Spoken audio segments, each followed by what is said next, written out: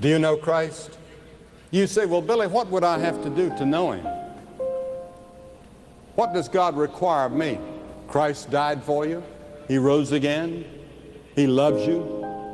He wants to help you. He has arms outstretched toward you to take you in his arms and love you and help you and forgive you. But you must do something. You must repent of your sins. And the word repentance means to change your mind about him, to change your mind about yourself. It means that you're willing to start living a new life. You're going in this direction and you start going in a new direction. Now God has to help you even in the repenting, because you can't do it alone. And then the second thing, you must receive him by faith. By faith.